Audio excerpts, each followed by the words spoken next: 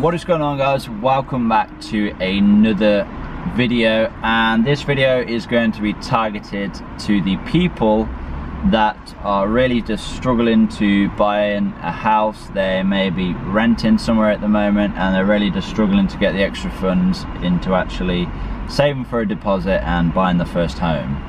Now I'm going to try and make this video as short and concise as possible. Now when it comes to anything that you want to save for, you know, there's going to be two factors. So you have your income and then you have your expenses. Now the quickest way to save would be to increase your income and then decrease your expenses. And so whatever the ratio is, you know, your income to expenses, that's going to be the thing that's going to hold you back. That's going to be the thing that determines how long it's going to take for you to save.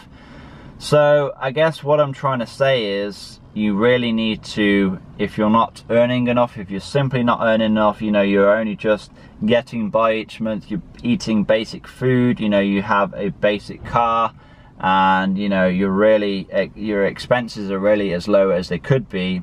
You know, it's a simple fact, you just need to earn more money, whether that's, you know, working more hours, whether that's getting a better paid job, whether that's starting your own side business, whether that's starting a YouTube channel, you know, using affiliate marketing, selling things on eBay, whatever it is. You know, if your income is just simply too low, you just need to increase it. There's really no excuses now for not earning enough money. You know, if you're in a low paid job, simply put yourself out there and get yourself a better paying job. And now with the expenses side of things, you need to, if you want to set yourself up for success, you really need to set yourself a monthly budget so you know where all of your money is going, where all of your wages go in each month.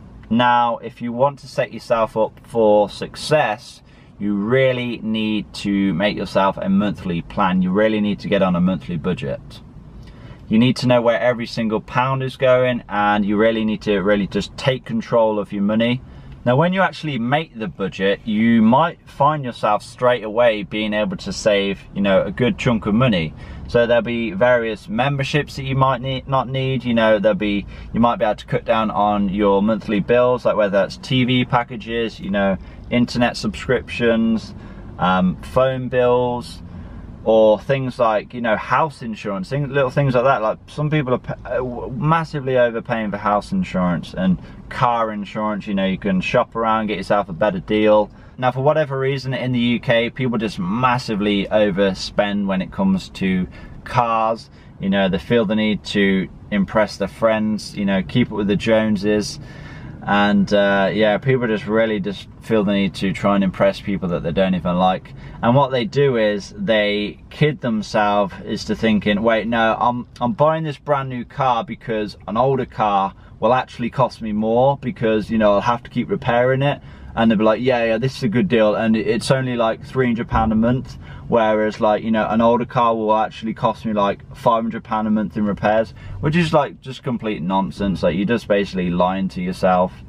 You know, an older car, as long as you get something that's fairly reliable, you know, is not going to cost you like even a fraction of what a brand new car does. Like the amount of depreciation that a new car has, you know, even if you're paying for it cash, like, you're still going to be losing a hell of a lot of money on it, you know, over the course of just a few years. Where, you know, a car that's older is already done the you know, the best part of its depreciation is, you know, you're really not going to lose a whole lot of money on it. So yeah, the biggest way that you can save money is like cutting down on your car expenses or your transport, whatever you have. You have a motorbike, whatever you have. You know, really just consider not buying a brand new vehicle. Consider not buying one with debt.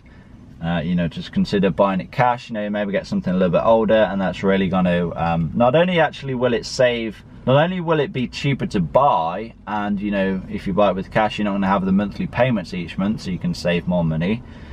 It might actually be cheaper with things like car insurance, because obviously a cheaper car is worth less, and so it's not as big as a liability for the insurance company. So in theory, it shouldn't really cost as much to insure it. Obviously, you'll have to play around with things like that. But yeah, like, but having an older car can, you know, save yourself a lot of money.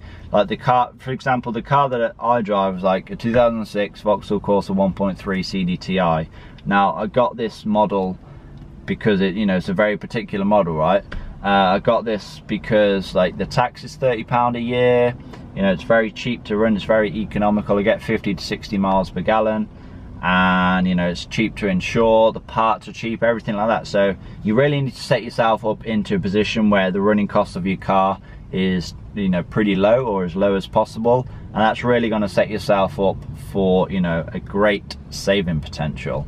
Now, another point that I want to make is that you really just have to be patient when saving for a house deposit, you know. Now, it might take you a matter of years depending on how much you want to save, depending on how big of a deposit you want. But that might mean, you know, going without a few things. That might mean not going on holiday, or not going on holiday as much. And that might mean, you know, not having your dream car for a few years.